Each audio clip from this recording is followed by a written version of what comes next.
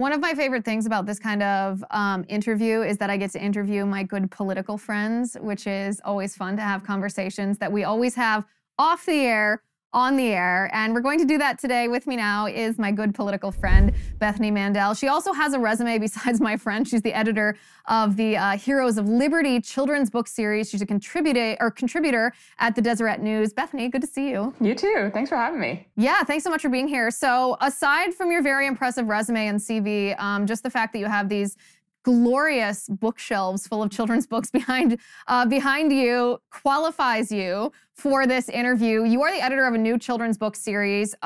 First of all, just give us the basic info on what this is, because you've sent them to me. They're phenomenal. Yeah, I'm so glad you like them. So they are basically, I mean, the children's book industry is garbage for so many reasons besides political reasons, although that's definitely part of them. And this is sort of like, this is the solution. This is the cure. It's a literary startup that's like a David and Goliath versus Scholastic. And we are trying to expose kids to, heroes. It's heroesofliberty.com.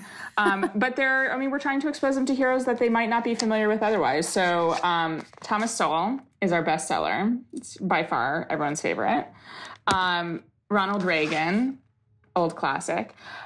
Most controversial, Amy Coney Barrett, which I like the best. Well, her hero status will be determined based on how she rules on Dobbs, right? So that's a little indeterminate. That's what people say. But for the purposes of a children's book, I have two daughters. You have a daughter as well. And you will come to learn that every single girl's book that is marketed towards girls that's been written in the last 10 or 15 years is like woman scientist, woman NASA astronaut, like all of these incredible careers. Never a peep about motherhood, never a peep about large families. Large families are always a laugh line. They're always a joke.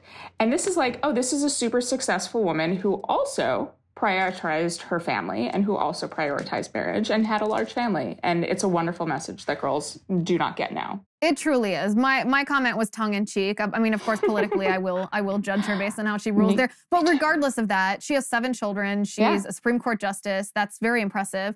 A very involved mother here. And it is interesting. So like I said, I told you this off the air, but I tried to read my 10-month-old these books. She's not quite ready for them yet. But already, I mean, we're talking, I read her board books with nursery rhymes, right? Yeah. Like the song books. Yeah. Already there's strains of wokeness in children's books, all the way down to toddlers. Yes. Toddlers. And I actually was surprised at this. I'm glad, by the way, that my parents and that my husband's parents saved a lot of their children's books, because that's back when, Sesame Street was just Sesame Street, when it wasn't woke Sesame Street advertising vaccines for kids by Big Bird. Yep. I've written about that for Deseret. Yes, just good, educational, fun, cute books for kids. So all of these mostly are used. abebooks.com is going to be your best friend. But I mean, yeah, that's it. That's the only way that you can find good books. And, especially with Amy Coney Barrett, this is a modern day person that you can't, nothing exists about her. Do you know how many books are about Ruth Bader Ginsburg? My count was 27. 27 children's books about Ruth Bader Ginsburg. Woke Baby. Now they're all, so I've heard from a lot of children's book writers and editors and publishers and agents, and all of them say they only want books about gender stuff now. So books about transgender parents, about how the kids feel transgender. I think one of the books was Born a Girl or something like that. All of them have this bend. And this is not, the problem with all of this kind of thing is when you prioritize a political message, you sacrifice the creative, you sacrifice the quality, and you can see it. It's garbage. Yeah, I mean, there's a book, I think it's called Anti-Racist ABCs or Woke ABCs. Mm-hmm. I actually saw this book in, I think it was in Florida on my honeymoon 4 years ago. And even that amount of time ago, this was like an aberration. This was oh, that's a funny, not funny, funny, not funny type of book. Yeah. This wasn't fully the children's book industry wasn't fully poisoned by this ideology. It was in like a souvenir shop. Yep. And I thought, oh, that's not really funny, but kind of funny. Now this is what people are teaching their kids. And honestly, the woke leftists know how to do it. They have a strategy that's effective because these children's minds are like sponges. I mean, you and I read these books and we're like, yeah, that makes sense. That's a good historical fact. Your kids read that book and the next time you say one word differently, they're like, oh, you're reading it wrong. You're reading it wrong because we remember the exact sentence accurately. Yep. And that's exactly it. And the problem is, they're not teaching their kids this as much. Is a lot of the people who control the children's book industry do not have children themselves. The writers, the publishers, the agents, everything. But the problem is, and this is going to be a weird sort of villain, the librarians are the villains in this story because they have bulk purchasing power and they're buying this garbage. And so all of these books that you see are from library sales because they offload all the good books. And then when they're rebuying things to replenish their shelves, they're buying Woke Baby. They're buying My Maddie about my transgender parent. It's terrible. It's super terrible. So this is your books, Heroes of Liberty, and I believe it's heroesofliberty.com is where people can go to find these. We have a special offer for viewers of our show because our viewers are like-minded. They're looking for ways to actually educate their children, to teach them to love to read, to teach them history, to teach them the reality, to elevate truth. We have a special code right before Christmas. These are perfect stocking stuffers, of course. This is the classic sales pitch because I want you to sell a lot of these books. I want the children of our country to be educated. I want them to avoid being anti-racist woke babies. Tell us what this special offer is. So go to our website, heroesofliberty.com, and use the code Liz, and I think it's 5% off. And just also keep in mind that you're not just buying wonderful books, but this is truly a David and Goliath fight.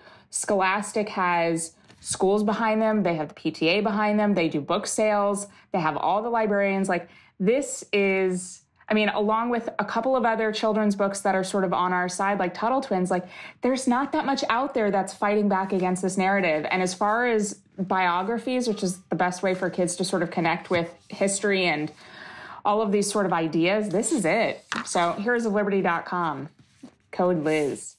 You can almost liken it to the hold that teachers' unions have on public school compared 100%. to the parents who are taking over school boards. This is the fight that we're also fighting in the children's book industry. And like I said, the leftists are smart. They know how to indoctrinate the youth.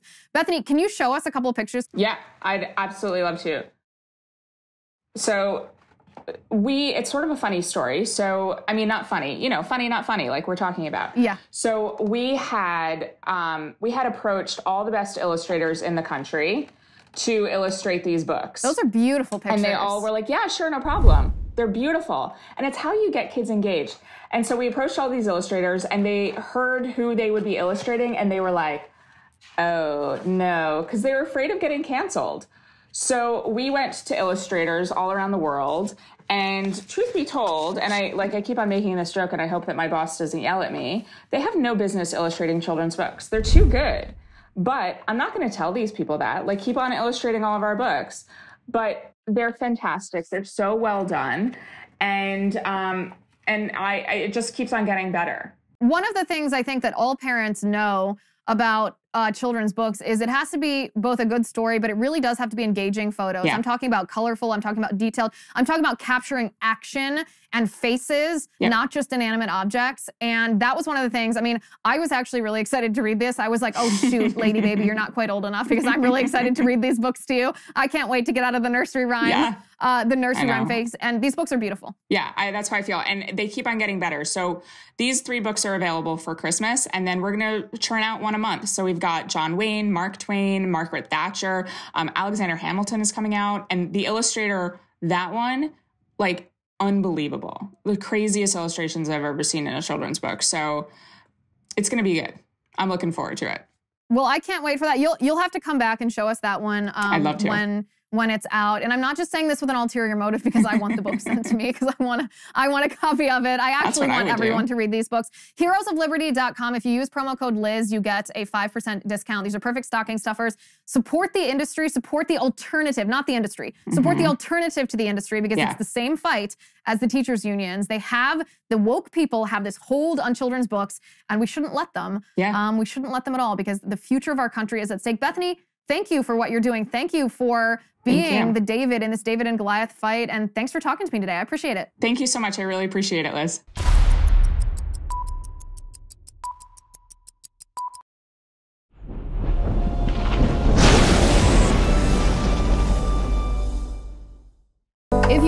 already, give this video a thumbs up, hit the subscribe button below, and ring the bell to make sure you never miss a video.